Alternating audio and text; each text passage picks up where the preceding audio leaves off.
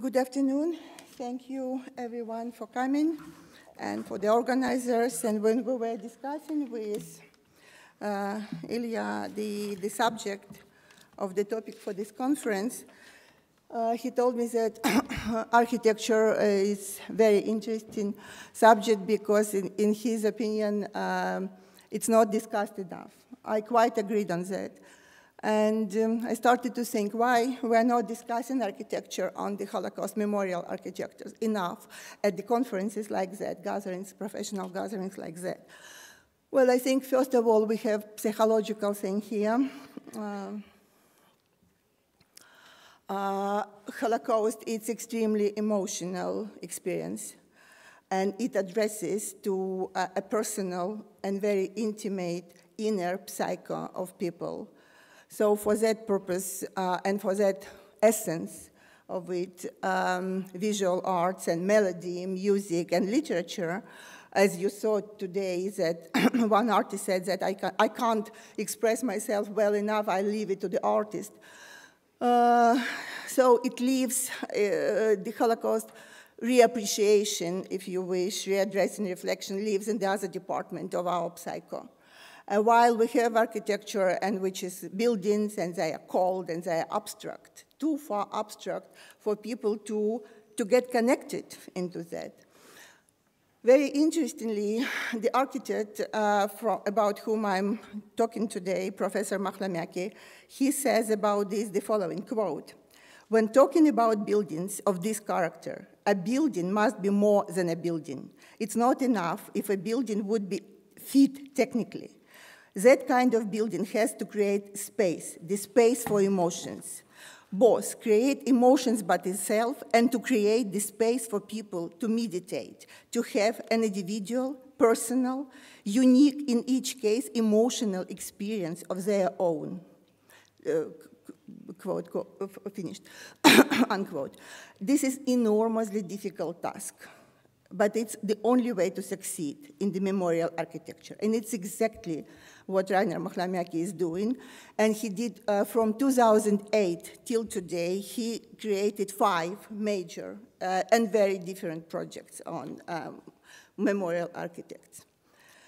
Before we'll go to the projects, I think that we also need to reflect on the way on how we are, on the impact of war on architecture and vice versa. Normally, people are memorializing after wars their victory, right? Every country memorializes their victory. They are prevailing, overcoming. But Second World War was not any war. It concluded the Holocaust as its core element. And Holocaust has, if you wish, its own architecture. But yet before that, we have to, essential question to reply, what we're actually memorializing: the horror, the annihilation, the humanization, how to come to terms with the historical truth on the Holocaust, and the human needs of memorialization, how to do it today, 8 decades after the most horrible period in human history, thinking on its impact tomorrow and for some more time ahead. Professor Mahlamäki has his opinion on that. Quote, "To me, after reading everything what has been possibly written about the Holocaust, to work for my several projects on that, the mass murder of the Jews didn't end in 1945. I am positive that the history of the architecture for buildings in this category will not end. I'm also quite sure that after 200 years, the meaning of the memorials to the Holocaust victims would be yet more important for mankind. Some people may think that memorial direction in architecture is not that necessary, not that important. But when you begin to learn more about the history of the Shoah, about concrete history of concrete places, say a small village in Lithuania where 600 people were exterminated in 2 days, an entire life and tradition of several centuries had been whipped away for good, you are engrossed into that knowledge, and it has become a foundation of your vision as an architect."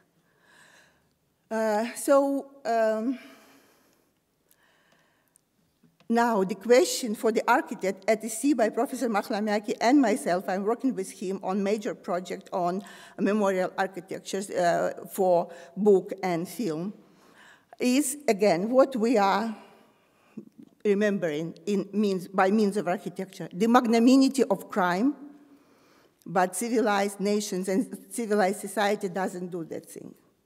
The miracle of survival, but lives of hundreds of thousands of survivors many years after this end of this Second World War was a hell.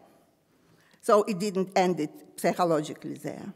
In general, overall, we are memorializing a warning. And of course, we are making our compassion visible. Professor Mahlamäki is known for his aphoristic phrase, what he said in 2018 in connection with his Requiem project for the Museum of the Siege of Leningrad in St. Petersburg.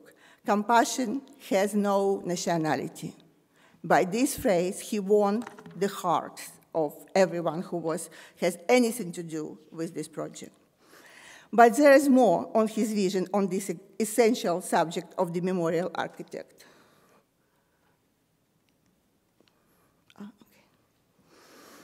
To create a memorial building is very demanding, both emotionally and morally, he said.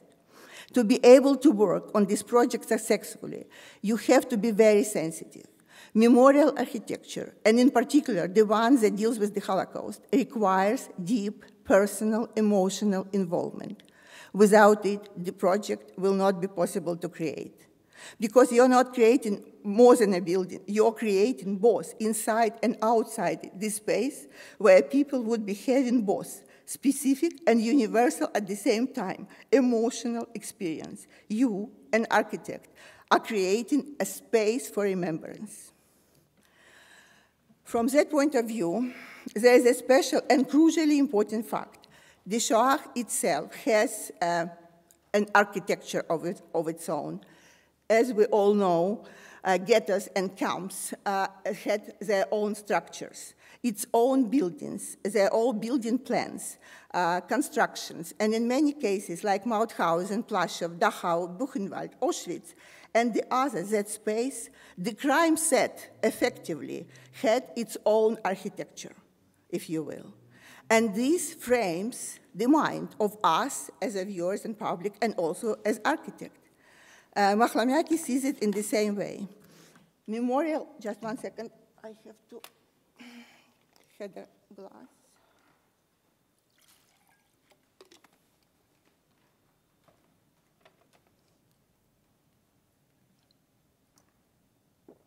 Sorry. Memorial architecture is a special category of architecture because of all its background and its meaning. People are expecting to see in those memorial buildings the things which are above and separate from daily life. I would even say that people are expecting to see the things which are opposite our daily life, our everyday environment and routine. In this sense, memorial architecture and its function and role today, it's not that far from the role of churches and synagogues, the places of worship and prayer in the past. I would say that from my point of view, this role of memorial architecture today, in fact, is very close to the role of synagogues and churches. People are visiting the places of the memorial buildings today in hope and with a desire to be themselves, to become free of everyday routine in order to be able to concentrate on our own humanity. This point, to be able to concentrate on our own humanity, this to me defines the purpose and the role of the modern memorial architecture today. In my analysis of this, I was thinking about several dimensions of architecture which applies to memorial architecture. Historical dimension, which can be seen in Mahlamäki's Polin Museum. Human dimension, Lost Shtetl project in Lithuania. Spiritual dimension, also project Lost Shtetl in Lithuania. Public dimension, Polin. Artistic dimension, which can be seen in Requiem, and in our case, Jewish dimension, which is very well illustrated by the project for Heaven, UK National Holocaust Memorial. And it's also very significant that we are able to illustrate all these dimensions which applies to memorial architecture on the case studies of 5 very different Holocaust-connected memorials of the one architect. And he never repeats himself. In my view, it's very, very important. What he says, in the places of memorial architecture today, we are searching for our own soul. This is his understanding, what he is doing. We are not expecting to be influenced by art or even by knowledge, but we are coming to those places to have a dialogue with ourselves. I think it's also, we're not very often not talking about it with regard to modern artists and modern architects. We are always thinking from perspective and from distance. In this case, I think it's very important. It also provides a multidimensional material to analyze the role in which the contemporary memorial architect plays in our current readdressing the Holocaust. And this, our own current readdressing the Holocaust in different ways, fields, and dimensions, in my opinion, is the most important phenomenon in the commemorating the Holocaust in general. Why? Because with 80 years after the Holocaust, the psychological and social functions of the very process of this commemoration has changed. And now it tells about us. It sets the guidelines for us, both for today and for tomorrow. The way in which and how we are commemorating the Holocaust, to me, is a litmus test on our own humanity. Professor Mahlamäki shares this opinion with me. There is a cardinal difference between a museum, he says, and a building of memorial architecture dedicated to Holocaust. The museum, for museum, people are coming to learn. To the places of memorial architecture, people are coming to remember. At these places, we are trying to remember on 3 levels: historical, the past, current, the present, and future.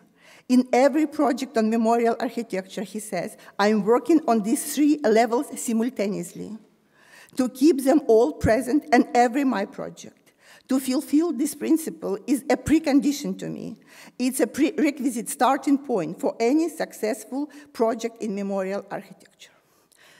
2 words about difference in American and European way of building and memorializing in architecture.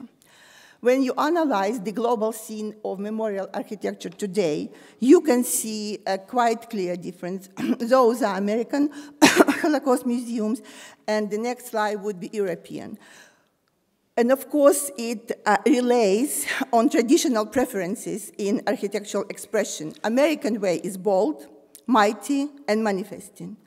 And the European tradition is more subtle, detail-focused, and especially in memorial architecture, more sensitive, in a more subtle way. But there is something else, and this is something else is a combination of several factors. Says Mahlamäki, and this is important for our region, I think, and our audience. After the collapse of communism, the theme of the Holocaust in memorial architecture has become very popular all over the European space, especially in Central and Eastern Europe and Baltic countries, naturally. We are facing the challenge, how to create a history again, the history that disappeared. Maybe, not surprisingly, he says, but there are very few architects, certainly so in Northern Europe, Baltic states, and Scandinavia, who are working productively in this area today. You have to answer the principal question, what is your message? And most importantly, you have to create a special language, because you need to create a building and a space, both inside and outside, which has to be timeless and universal. I will examine his projects individually, and I will comment on all of it. But the most important, from his point of view, is the role of a space. And this is Pauline. He says, in the cases of memorial architecture, buildings very often are supposed to be located on the sites which are cemeteries or the sites of mass murder. This sets important prerequisite. The building in question must be also a memorial per se. To be a memorial adequately, it's not enough for the building to sit on the physical site. The whole area of this place is very special indeed. And your task as an architect is to create a certain universal space that should be speaking on the place and its history. And this is what memorial architecture is about. Now I will be jumping. In Pauline, for instance, I think what is interesting, you cannot see it inside, especially museum, and any direct or triangular line, it's all curves. And as you know, Pauline has been voted the best museum in the world by UNESCO in 2016. And here and in all his projects, light become a main protagonist. And also the metaphor, very interesting metaphor here in this down picture, the split all through the museum. Many people and many specialists are saying that this is a splitting of the sea, seas of reeds. While Mahlamäki said to me that it started in his head like that, but in fact, it is the split which symbolized the split of Jewish people after the Holocaust and the lasting trauma of it after the Second World War. This next one is a Brown House project, which is a project for documentation center of the history of National Socialism in Munich, and in the place it's notorious, Brown House.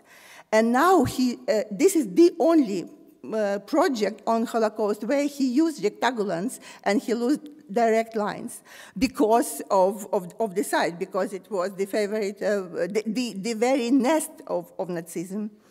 And for this project, sobriety and concentration for creating a new and airy and enlightening place for having an extra volume of actually proceeding the material which are inside, because this is actually the library of National Socialist Party.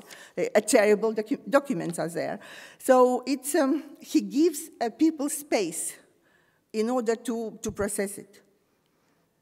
Here we have Heaven in London, a project for the UK National Holocaust Memorial and Educational Center. And this is very interesting because place, it's very next to the Westminster. So place is very strictly organized, and he gets everything underground. And those two arcs, it's also arcs of Jewish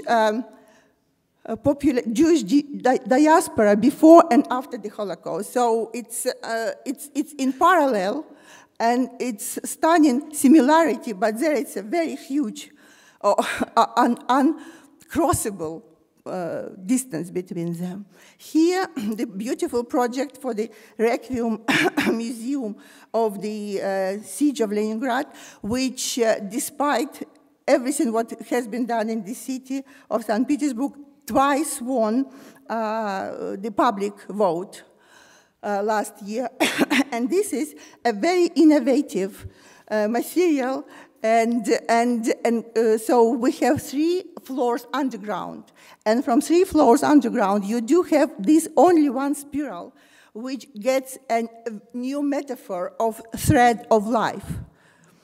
The last one is Lostettel. It's a beautiful project built in the construction now in Šeduva in Lithuania, 2 hours from Vilnius. And this is, you see, beautifully restored and prized by UNESCO cemetery. This place is gone. Life is gone, people are gone. So how you remember this? You create a dream. So this place is a dream. And I think it's a special dream. So just very briefly to say that Professor Mahlamäki eventually during last 11, 12 years has developed a unique bond between each of his projects, which is continued. For Pauline, it's his people. Every year he comes to Warsaw on the uprising date, and he stays with people there, and he needs it. Lostettel, it's the way of remembrance. In London, it's a matter of rethinking of Jewish destiny in Europe, and so on. And then very briefly, to conclude, there are very characteristic features in memorial architecture of this very outstanding architect. Elegance as a main feature of his project, aesthetic beauty, innovative usage of material in all his buildings and projects, enlightening. He is one of the rare masters who is extremely well working with light, which is, by the way, very, very difficult. Laconism and understanding, because if you would like to know, the word what he himself uses the most when he speaks about his work, it's modesty. Modest project, modest approach. Modesty, it's his prerequisite.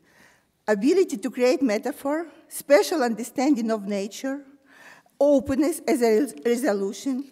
And just very briefly, I just would like to say one word about humanity. Because in all analyzing, in all understanding of very difficult work, of very difficult subject, I came to the conclusion, and I worked with him for many years, that humanity is both beginning and the end. So if you have humanity in your approach, you win. If you don't, whatever professional you are, you will not create anything that people will be willing to come and will be always remembered to. Thank you very much. Thank you.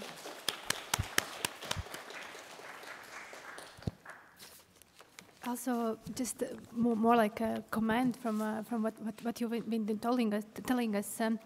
It seems like the most characteristic principle. Maybe you can comment if he is speaking about it in like your conversations. This, really surprising ability to overcome the heaviness of this difficult, tragical history, and like the memorization and also the architecture, which is dealing with these themes, quite often focuses on this the aspect of victimization, and here it's something completely opposite. I wouldn't like to say any names, but I think you're absolutely right, because very often when I'm lecturing and we have a big student workshops, we do have people who said, well, you know, there are some places when people almost have a heart attack, so difficult they are, so suffocating and gloomy and grim, and this man, he really has unique ability to overcome, and probably I think he sees the purpose differently. I think, because he's not frightening you. He doesn't like to frighten you. He would like to remember you in very decent, to remind you in very decent way. Because I think for Finland in general, in Finnish character, national character, if I may say so, respect is absolutely basic word. So respect yourself, respect others, respect history. When people are growing up with the concept of respect, I think they're not frightening you, even on the frightening subject. So because they are guarding your privacy, if you wish, and your inner world. I think he's very special in this respect. Okay, you're right. Questions from the audience?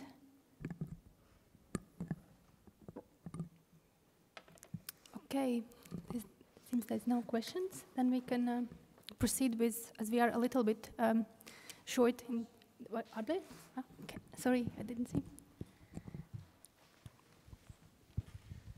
Do you have any thoughts about how memorials will be treated in 100 years, 200 years, 300 years? Will we have the present memorials?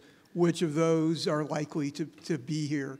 Which will there be new memorials? Well, you know, I have to imagine in 300 years there will be fewer memorials than there are today. So I'd love to hear your thoughts. I think it's a very good question.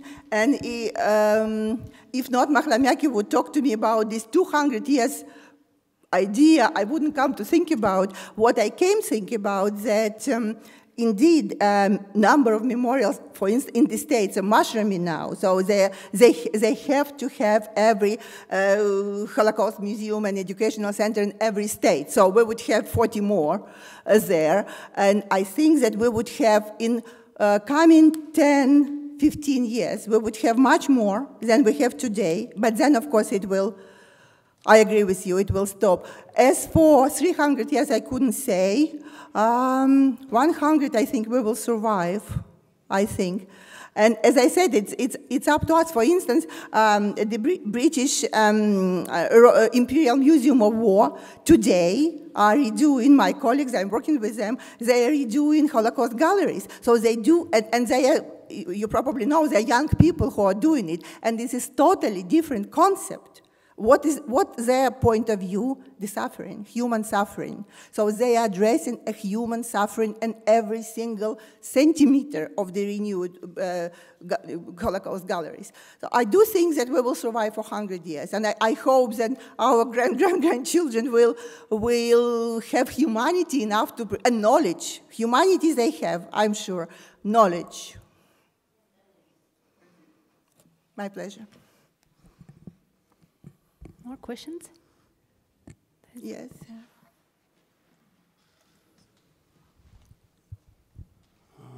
Hello. Thank you for your presentation. I'm interested in the comparison between American and European memorial culture. Was it memorial architecture in general, or Holocaust I thought that somebody would be interested in that. No, I think this is about Holocaust museums. Why?